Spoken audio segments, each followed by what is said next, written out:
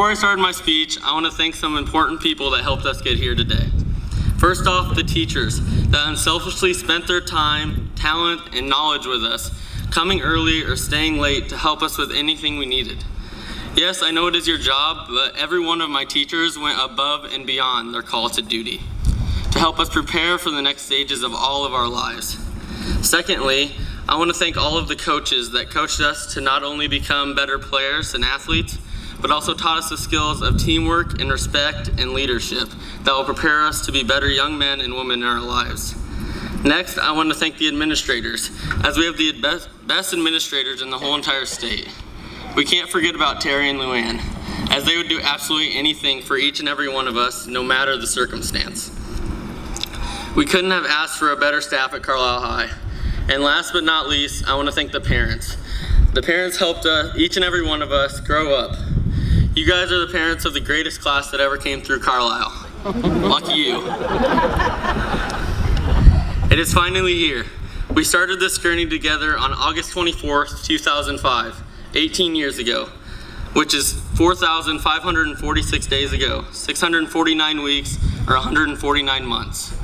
During these days, weeks, and months, our class has been together, learning, playing, and growing, and having fun and finding ways to deal with the challenges in life. Looking at that time we've had together, time is special. Time is a gift. Time is not to be taken for granted, as you will never get it back, which is why I will try to keep this short. To date in our lives, much of that has been spent in the walls of Carlisle schools, on the fields, working in the town or neighboring towns, on the farm, volunteering or helping others in the community. This is what I have learned and what I wanted to talk about, the takeaways for our next chapter in life.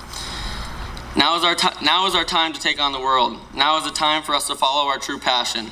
As William Shakespeare once said, some of us are born great, some achieve greatness, and some have greatness thrusted upon us.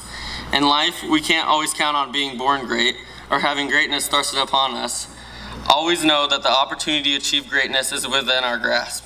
Despite the failures and mistakes that we will make, and although we might be average, the average can achieve greatness, whether it is recognized by the world or just a couple of people.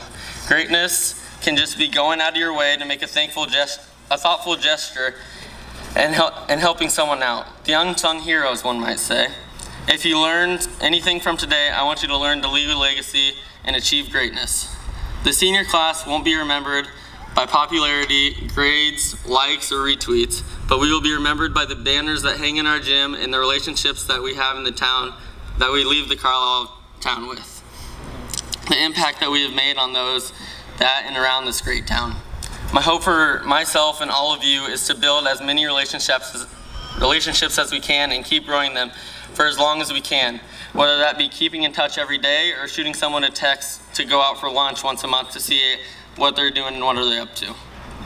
There are so many ways to create and build relationships, whether it's in class next year, start talking to someone you've never seen before, sending a Snapchat to one of your 2018 classmates, and even building a relationship when you go door to door selling fundraisers. The more relationships that you have, the more people you will have to support you.